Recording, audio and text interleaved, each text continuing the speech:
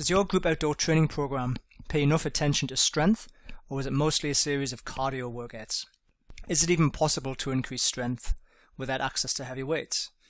Visit most outdoor training groups and you will experience lots of running, jumping, high repetition, low resistance exercises that train every energy pathway. Now, boot camps can be both exhausting and exhilarating at the same time.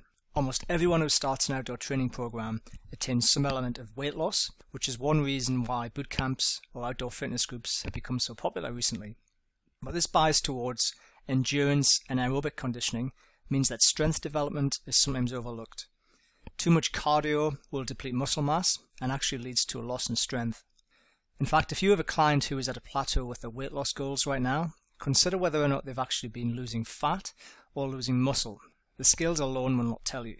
We know for a fact that building muscle via strength training is key to kickstarting our metabolism and eliminating hard-to-shift, stubborn body fat.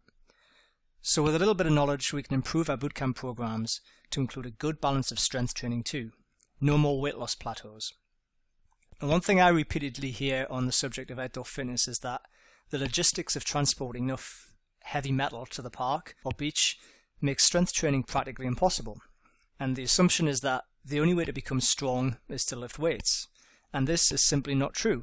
So I thought I'd put out 6 ways in which you can utilize bodyweight exercises to start building muscle and shredding body fat. Because fundamentally, strength gains are made by doing exercises that recruit a maximum amount of muscle for a low amount of reps and a high amount of resistance. The challenge for outdoor trainers is how to make bodyweight exercises hard enough so that it's only possible to do a low amount of reps. So tip number 1, choose compound multi-joint exercises. The body is one unit and is designed to move as such. Isolating muscles is not natural and not really an effective way to train anyway. Good examples of this would be squats, push-ups and pull-ups.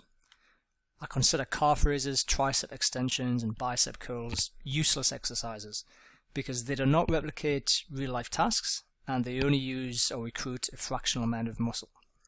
Tip number 2, increase the range of motion. This requires using more muscle fiber. And be sure to incorporate some mobility drills beforehand to get the most benefit.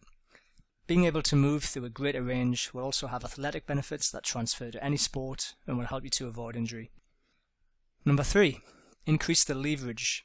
Generally this means elevating the feet, hanging from bars or trees, or straightening or extending the limbs to put the body into a mechanically disadvantaged position.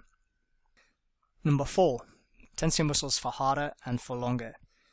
And studies have proven that increased time under tension promotes gains in strength and also muscle growth. So slow down movements, pause at the sticking point, or start the exercise in the down position to eliminate the momentum. Number 5, make the exercise unilateral. How many people can do a perfect form pistol squat? Or how about a one-arm pull-up? Or how many one-arm handstand push-ups can you do? These exercises demand an insane amount of strength. And working on nothing but these 3 feats would take most of us a lifetime to attain. Number 6, add instability. This will recruit smaller joint stabilizing muscles and plays a huge part in rehabilitating and preventing injuries. Balancing training also gives the nervous system a real challenge. And think of how you might alter the big compound exercises to incorporate medicine balls and suspension training systems. So omitting strength training from your group fitness program will deplete muscle and eventually lead to weight loss plateaus in your clients. You don't need access to heavy weightlifting equipment, and this is not a limiting factor in building muscle and improving strength. Most bootcamp exercises can be made significantly more demanding by applying one or more of these 6 basic tips.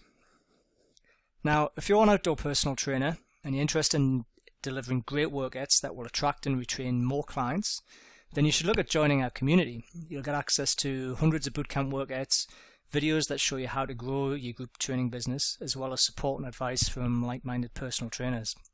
Hundreds of successful personal trainers have already joined and are realizing that they can make more money and train more people while working less hours.